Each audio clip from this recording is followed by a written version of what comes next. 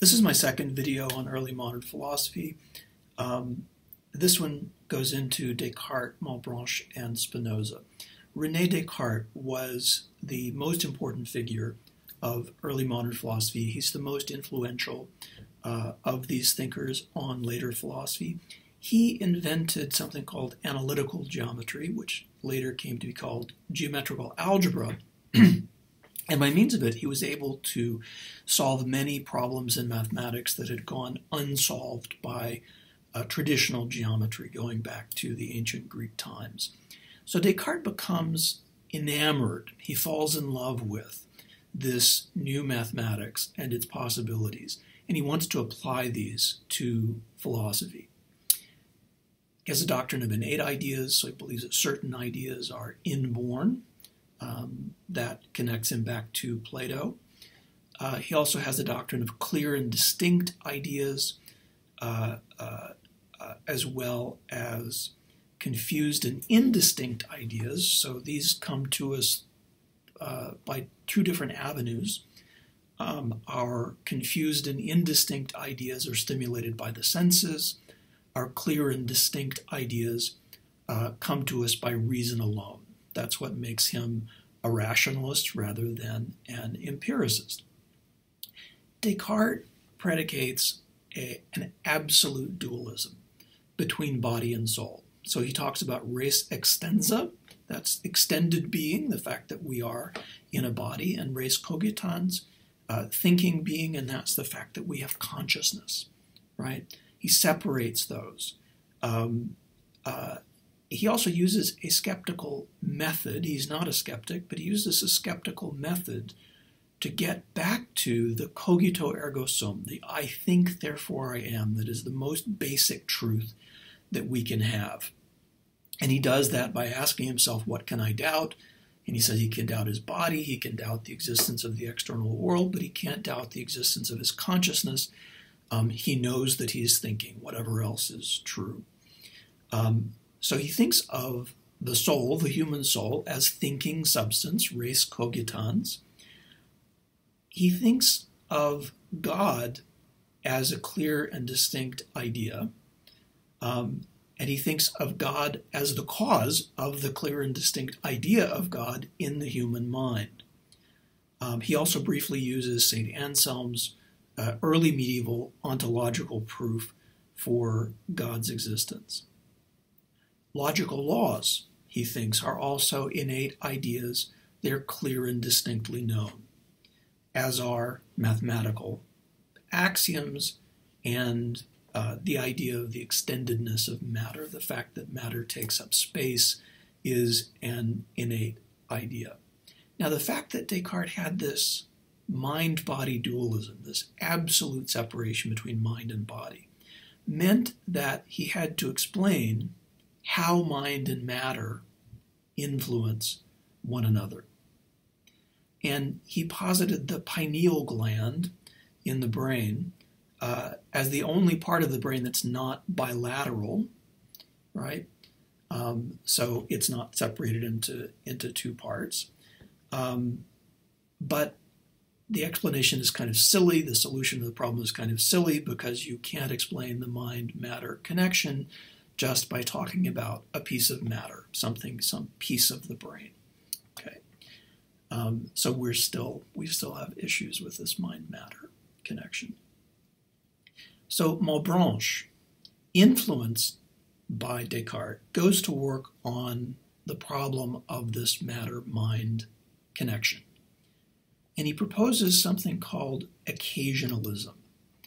Occasionalism says there is no real connection between mind and matter. What happens is that God, at every moment, supernaturally causes our minds to mirror what's going on in the physical world. Even the way that our mind works is controlled by God and has no necessary connection with the physical world. And Malebranche thinks of us as part of divine spirit. So in a way, Malebranche sees us as continuous with or as a part of God's mind. It's a little more complicated than that, but it's pretty close. you're going to want to watch for a similar move in Hegel, where for him there's not going to be a real distinction in the end between consciousness, human consciousness, and God. But for now, we have to move from Malebranche to Spinoza. Spinoza wants to do ethics geometrically. God, which he identifies with nature, gets him in a lot of trouble because he's then called an atheist. But he sees God and nature as coextensive with one another. God and nature are the same thing for him. And time is not a reality for Spinoza. It's just a way of thinking.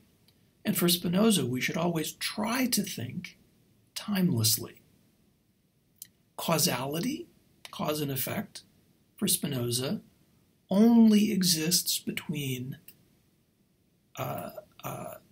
things in the physical world, objects in the physical world, or between ideas or experiences in the psychological world, in the mind, in consciousness.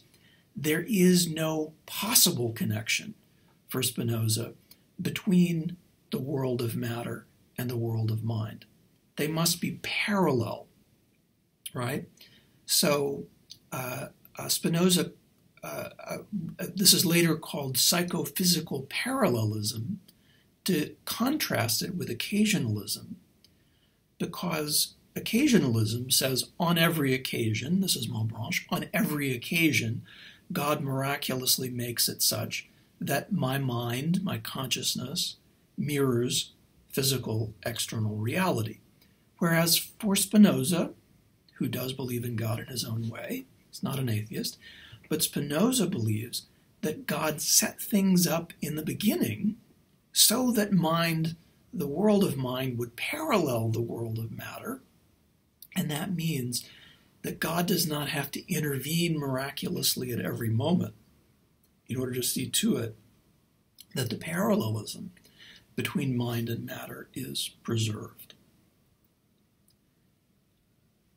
Spinoza wants us to try to think timelessly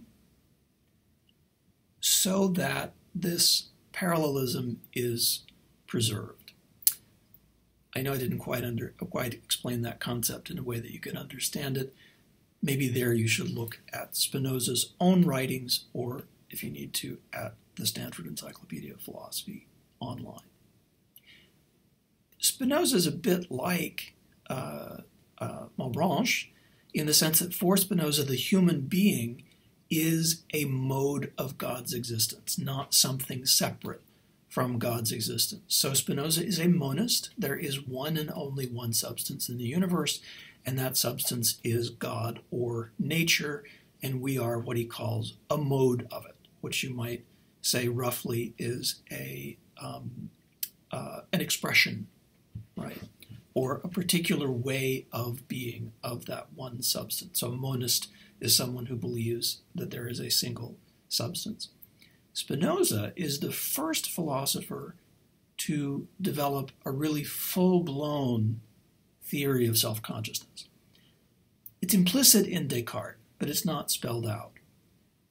And Spinoza talks about self-consciousness as the representation of a representation. That sounds a little confusing, but we get that representation of a representation, which is self-consciousness, by separating out the variable parts of consciousness from the invariable parts of consciousness.